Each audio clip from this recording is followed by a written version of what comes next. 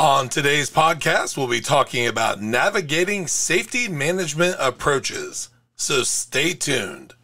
Welcome to Warehouse Safety Tips. If you're a seasoned vodcast viewer, this vodcast is going to be different from most that you watch.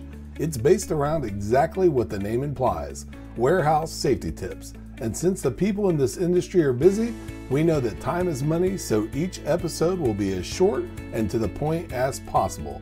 And now, with all that out of the way, let's get to the vodcast.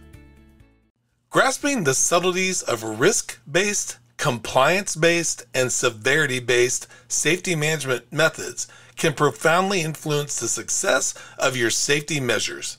Let's delve into 4 actionable insights to aid you in selecting the optimal strategy for your workplace.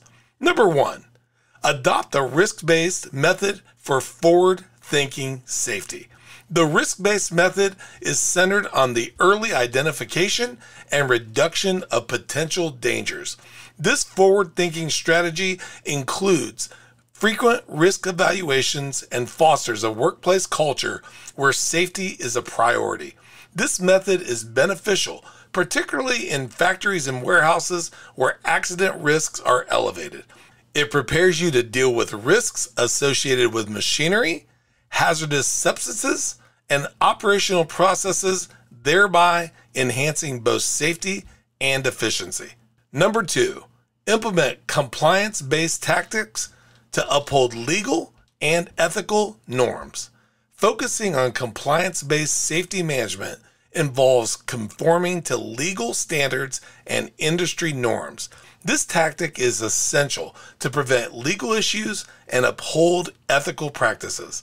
In settings like factories and warehouses, adhering to standards such as OSHA regulations is imperative. Through consistent training, audits, and keeping abreast of safety regulations, your facility can comply with and surpass industry norms. Number 3, utilize severity-based strategies for managing critical risks. The severity-based approach prioritizes risks based on their potential impact. In environments with high stakes, such as factories and warehouses, this strategy aids in focusing resources and attention on the most critical issues. Managing heavy machinery or hazardous chemicals requires strict safety measures due to the grave consequences of mishandling.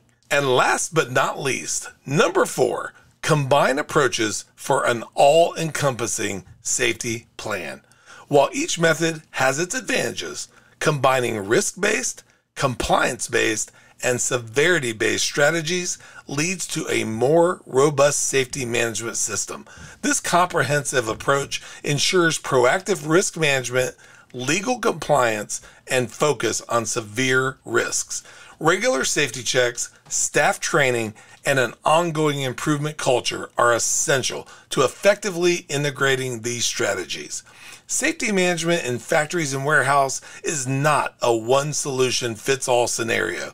Tailoring a mix of risk-based, compliance-based, and severity-based strategies to your facility's unique requirements and hazards is typically the most effective approach. Remember, maintaining a safe workplace is not just a legal requirement, but also a fundamental aspect of operational effectiveness and employee welfare.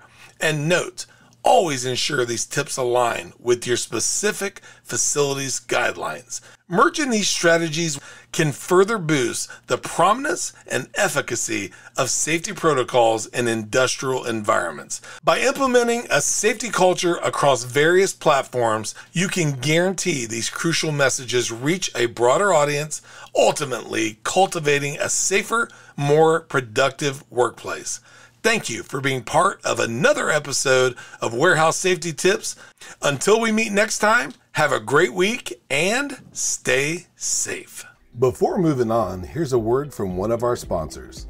If you've ever been to or worked in a warehouse, you know just how important safety is to both management and staff. It's almost impossible to go 10 steps without seeing safety tape, angles, signs, and/or safety products.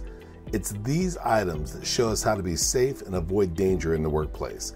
And if you're looking for the best products to make this happen, look no further than Mighty Line. Mighty Line floor signs and floor markings offer the best industrial products out there. We're proud to have Mighty Line as the official floor sign and floor marking company for the Warehouse Safety Tips podcast and site. Go to mightylinetape.com/safety tips to request a sample pack of their incredible safety signs and floor markings.